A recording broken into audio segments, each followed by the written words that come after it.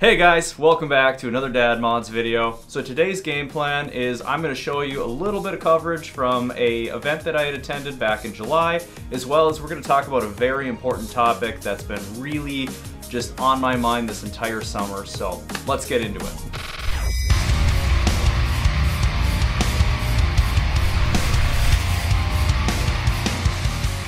Alright, so as you guys can tell, we've got a couple of things that we're going to be talking about today. One is going to be a little bit of show and tell. I'm going to show you guys a couple of runs that I took at the most recent autocross here at Black River Motorsports Park, as well as we're going to just talk about the greater topic of supporting motorsport and ensuring that it remains a thing. What? It's gone. It's all gone. Without us putting our dollars, the money where the mouth is, these kind of things, they go away. And we're seeing that all across the country where racetracks are closing up, whether it's because of regulations tightening or there are these NIMBY types that are moving in and building housing right around the racetracks, or it is, legislation that is starting to really squash things, or it's just simply people are not engaging enough. Whack. If you look at the trends, the automotive aftermarket has been growing exponentially since the early 2000s. But what's strange is that you would think that there would be a direct correlation between these two things. Where there's more interest in the automotive aftermarket, you would think that there's more interest in the racing world. And that doesn't seem to be the case, at least on, if you look strictly through the lens of what is happening with all the racetracks in this country. And my overarching message is very simple. It is that if we don't take care of these places, if we don't support these racetracks or the guy running the autocrosses at the local Kmart parking lot, Kmart's not really a thing anymore, but whatever, it could be, if there's a private business that's willing to actually open up their parking lot to let us run autocross or whatever, if we don't support those events and be a part of it in some fashion, motorsport dies out as we know it. Bandimere Speedway will host its final race this year. The family announced that decision to make this their last racing season at the track near Morrison. For 65 years, Bandimere Speedway has been a landmark in Jefferson County. The once remote location is now surrounded by homes, a catalyst for change. Surrounding development has become more prevalent in the past several years, and once again, our family is prepared to surrender the location we have called home for 6 decades. John Bandimere Jr. shared the announcement on the Speedway's Facebook page. The 2023 racing season, he says, will be the end of drag racing in Morrison, Colorado. You guys hear me talk about Black River Motorsports Park to no end. And the reason why I talk about it so much is it's a revival of the old days of grassroots motorsport. And I find it to be very inspiring. It's an example of a single dude trying to save a racetrack, repurpose it, restore it, and make it for the entire automotive community, and it's been pretty amazing to watch that come together. I'm very fortunate that this is a local racetrack, and this is actually a friend that I've had for a number of years. So I get to watch these things really up close and personal, and you realize the challenges that are associated with it.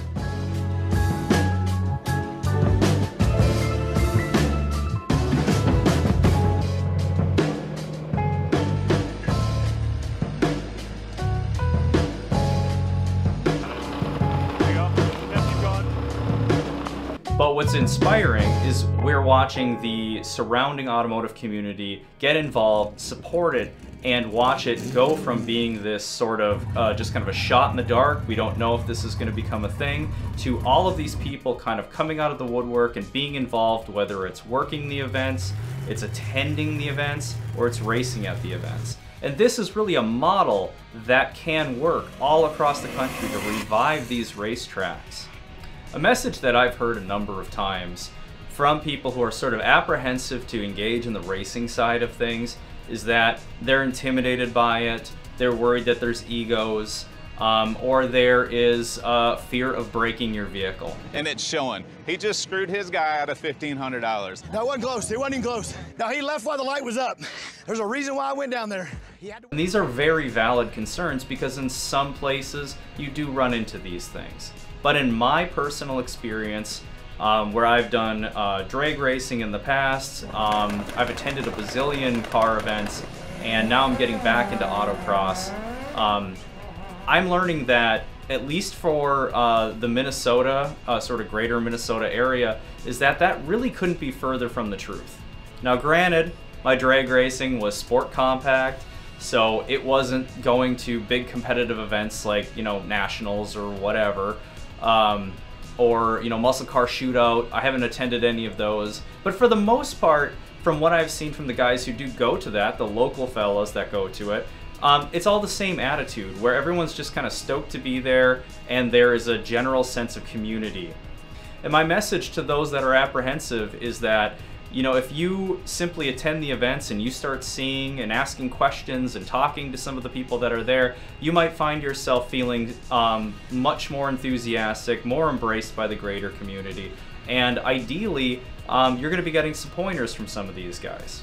Now, let's show you a couple of the runs that I had, because on this topic of not being the fastest, I think is really important to emphasize. I'm not fast out there. More often than not, yeah, I'm kind of middle of the pack, or maybe a like middle to faster guy area or whatever, but it's not great. I'm not the fastest one out there, but I'll tell you, the amount of joy that I get from just simply racing my car and having a blast, and in my case it's an F-body, so tires are spinning and sometimes it's going sideways, it's an absolute riot. And that's what's important to me, is just challenging myself, trying to run faster times, having as much fun as possible. So let's watch a couple of these laps, because you'll see what I mean about it's not the fastest, but it's pretty damn fun. Are you ready?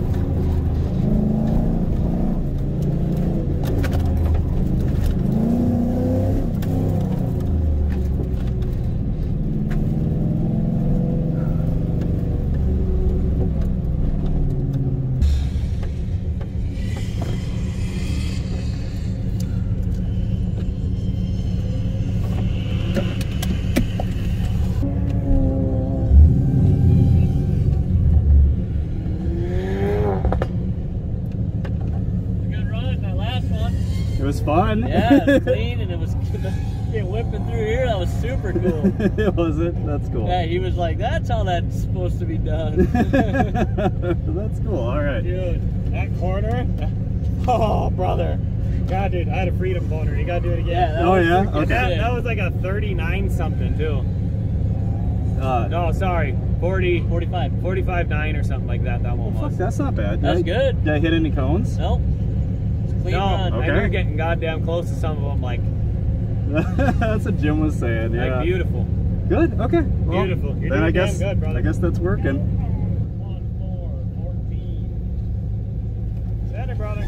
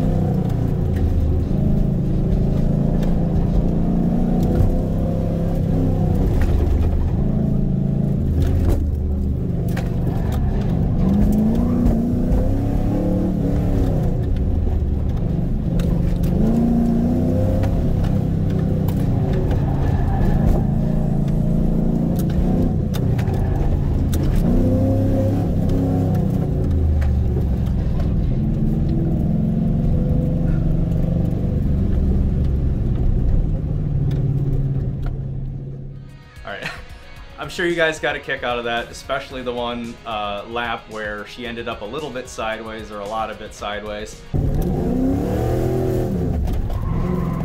And the irony is, it was still actually an okay lap. I mean, it wasn't fast. It wasn't even my fastest run of that day, but it was smiles per gallon, boys. I really just, I can't preach enough about the importance of just like going out there and trying to have fun and being light about it. And understand that that should ultimately be the goal.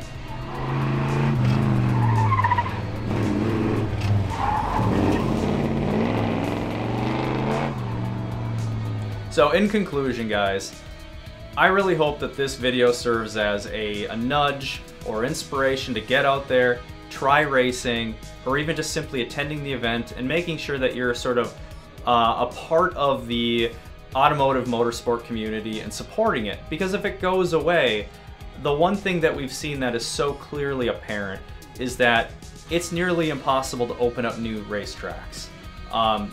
And that should make you guys a little nervous. That should make you fearful of losing what we have. Because there is still a ton of racetracks out there that are running. There's still a ton of opportunities to try racing, a ton of opportunities to go and spectate. So, overarching message is, put your money where your mouth is, use it or lose it. So, I hope that you guys enjoyed this video. I guess, I'm not sure what the next project is going to be. I mean, I know that I've got a bunch of parts that are sitting on the shelf for the Camaro, and clearly, as you guys can tell from the couple of runs that I did, it's a necessity to get those in. So that's probably the next thing that we're going to be doing. Thank you very much for tuning in, and we will see you guys on the next video.